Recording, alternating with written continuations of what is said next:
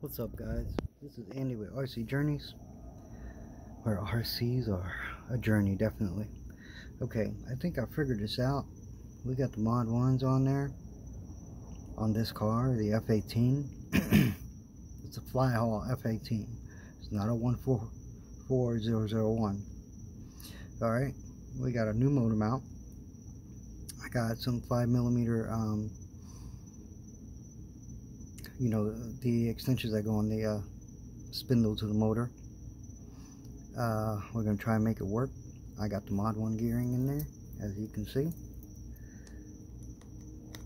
We are turning. See that? Alright. Pretty much I just got to bolt the motor mount down. And once I get that done, the only problem, I might not be able to fit the body back on, might not be able to fit the center brace back on.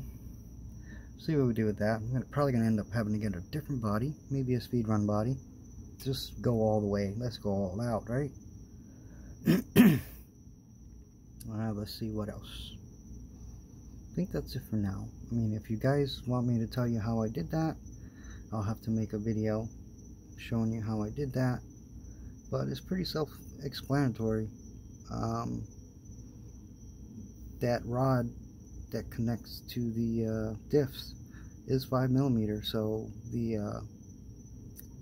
5mm Mod 1 gear fits right on. I will have to lock tight that that little nut there, make sure it doesn't come off. And the worst that can happen is we blow some diffs. I don't know, but I think that's gonna work, guys. I think it's going to work, but it's coming along. It's coming along. This is just a short video showing what progress I've made here.